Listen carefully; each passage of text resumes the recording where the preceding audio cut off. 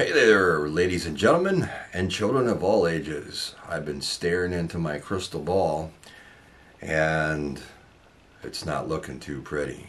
I saw a lot of smoke and mirrors. I saw a lot of different things that are taking place, and I saw what the outcome can be. Pretty scary stuff. Are you prepared?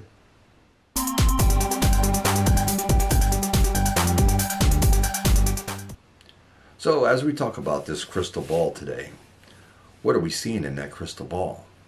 In this crystal ball, there are a lot of things that are taking place. There's a lot of things that are going on all over this country. I'm sure that most of you probably should be aware of what a lot of those are. Between the shortages, between the lack of workers in every industry, the crystal ball is a little foggy. But I did see when I looked really hard, and I looked down in there, and I could see the light at the end of the tunnel, folks. The question is can we get to the light at the end of the tunnel in time? Are we prepared enough to get to the light at the end of the tunnel? That is probably the number one question. Because you see, the crystal ball is only showing us what is going on and what may take place. A lot of people don't believe that this is going to go away anytime soon.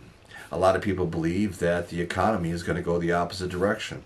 A lot of people believe that the housing market is going to go the opposite direction. A lot of people believe that there's going to be wars. A lot of people believe a lot of things. There's a lot of things out here to freak out a lot of people. All right? The crystal ball is kind of giving us a glimpse into what maybe the future is. The future is, I guess, what we all make of it. If you're a prepper, your future should be, well, I have plenty of supplies to get me through whatever storm comes my way.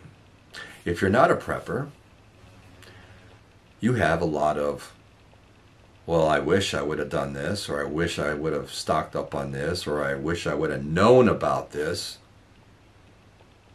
You see, there's a lot of different scenarios for different types of people and different types of groups. Now you have all these hate groups that are out there. Why they're allowed to do whatever they do? Well, the reason they are is because it's written into our Constitution. It's called free speech. But if you're a smart person, really was to think about it, you're going to try to tune that kind of crap out. Just because you don't need it. With everything else that's going on, you don't need all this stuff to drag you down. You need something that's going to pick you up, that's going to give you information to get you through to the light that I saw in that crystal ball. You see, that's the whole key here, folks, is getting to that light in that crystal ball. Because at the end of that light, you know, everything is somewhat back to normal.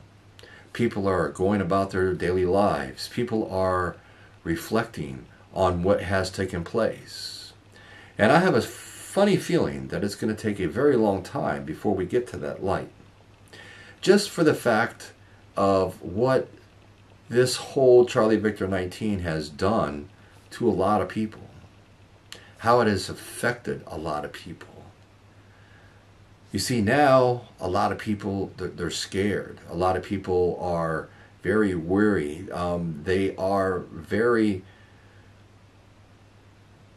intimidated by anything that is taking place at this point in time. But the crystal ball did show the light. So if you can stay positive, find somehow to stay positive. Try not to dwell on a lot of those different scenarios that are taking place.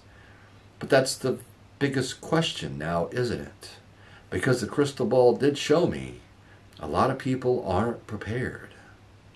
There's a lot of people that will be waiting in lines for food because they didn't take the time or didn't think that it was important to be prepared.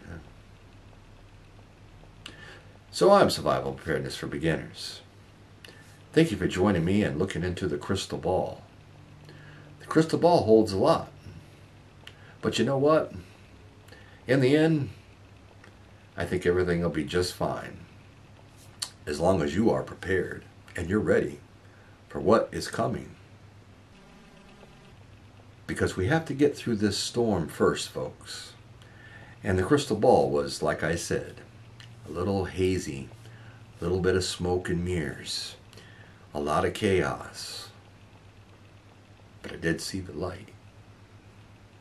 So till next time, I'll catch all of you on the flip side.